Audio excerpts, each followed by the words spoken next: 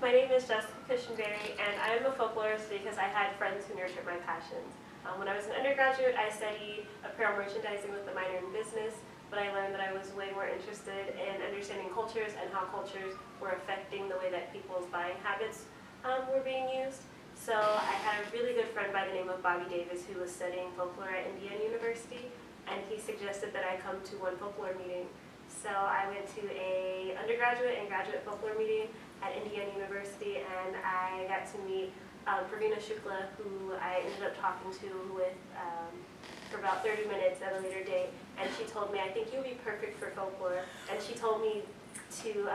take some time, look into the field, and then apply. So about a year after that, I applied to Utah State University with the intention of studying dress as a communicative mode in African American communities, focusing on 90s fashion. But as time went on, I realized that I was more interested in learning about actual people, so I changed my emphasis for my thesis to African American coal miners' children in Harlan County, Kentucky in the 1950s and the 1960s to get a better understanding of how their oral histories or how their stories can be added to academic literature that often overlooks and discounts their experiences, and that's what my current work is.